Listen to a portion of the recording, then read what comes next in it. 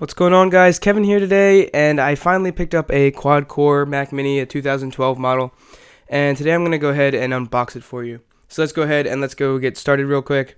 So first, just taking a tour of the box, you're going to go around the whole thing, and on the back it's going to give you sort of a layout, and I'm going to be explaining this once I take it out of the box and everything, but it's just saying that, and then on the bottom it gives some specs of the thing, but I'm not really going to go over that because it is the 2.3 gigahertz model with the 1 terabyte hard drive, as of right now anyway.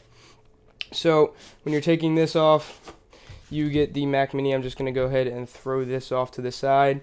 You get the Mac Mini itself, so we're going to go ahead and take this out and set this aside for a second. And first things first, you get some literature from Apple, just the normal setup guide and stuff. So you can go ahead and just trash this if you know what you're doing. If you're new to Mac, then you can go ahead and use that, but it's probably not going to help you too much. So you're going to go ahead and throw that aside. Next thing, Apple doesn't normally give you many accessories, but with the Mac Mini they know, since it doesn't have a DVI port, they give you an HDMI to DVI. So that's very nice if you have a DVI monitor and you don't want to go out and have to buy a new monitor or anything. Up next, you just have the power supply. Well, the power cord, actually. The power supply is inside of the Mac Mini. And it's just, your normal cord, plugs into the back. I'm going to go ahead and throw that aside as well. Move this box out of the way, bring the Mac Mini back.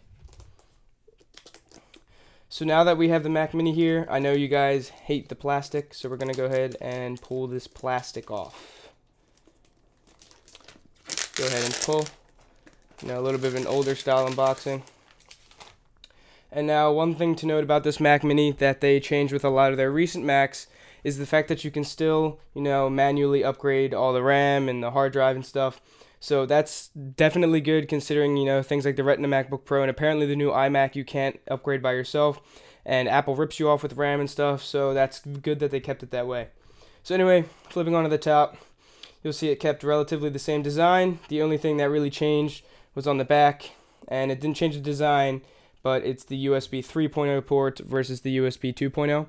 So going over the ports, we have the power port, the 1 gigabit Ethernet port, the FireWire 800 port, the HDMI out port, the Thunderbolt port, 4 USB 3/USB 2 ports, an SD card slot, and an audio in and out. And then there's the power cable. So anyway, guys, that's about it for this video. I'm going to be making a whole bunch of videos on this Mac Mini considering I just picked it up. So if you want to watch any of them, some will pop up on the screen right now. But anyway, thanks for watching, and I hope to see you in another one.